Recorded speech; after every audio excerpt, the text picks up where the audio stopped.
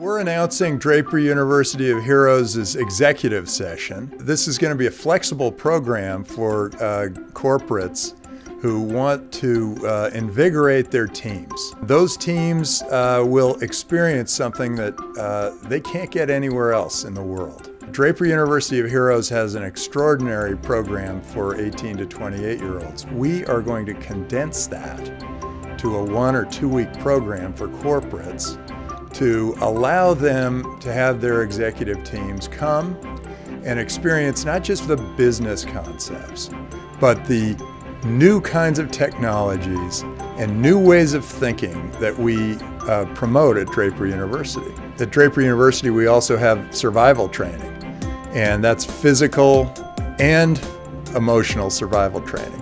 And we break that into different pieces. There's an urban piece and a rural piece, and we will include that in the executive sessions of Draper University. So I encourage you to think about how this might work for your company. The other really great thing about Draper University is that it is in the dead center of Silicon Valley.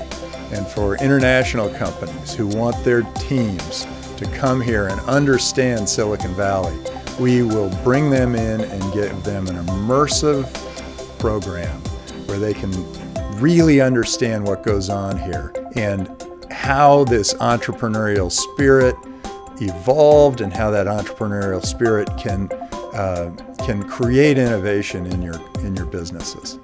At Draper University of Heroes, we are looking into all sorts of disruptive technologies, including Bitcoin and 3D printing and drones and personal medicine and wearable technologies. That disruption is a big part of what we can bring to your executive session. I think that people who come will understand a lot of the interesting things that are happening here in the Silicon Valley, and they will make the most of them, and they will bring that culture, those interesting models, and new technologies back to your company.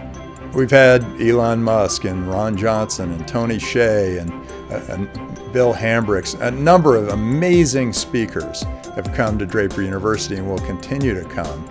After the speeches, we create new projects for the students. So anybody who comes through is going to go through sort of a transformation where they no longer are reticent to try things. We get people out of their comfort zones. We get them doing things they would not normally do. We break the group into teams of 5. So it's not a big enough team to hide in, and it's not too small a team so that you can't make anything happen. And the bonds that are created at Draper University because of this team spirit are good for life.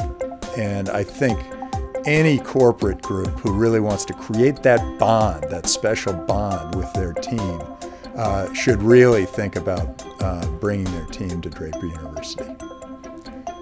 It's not cheap, but can you afford not to do this with your executive team?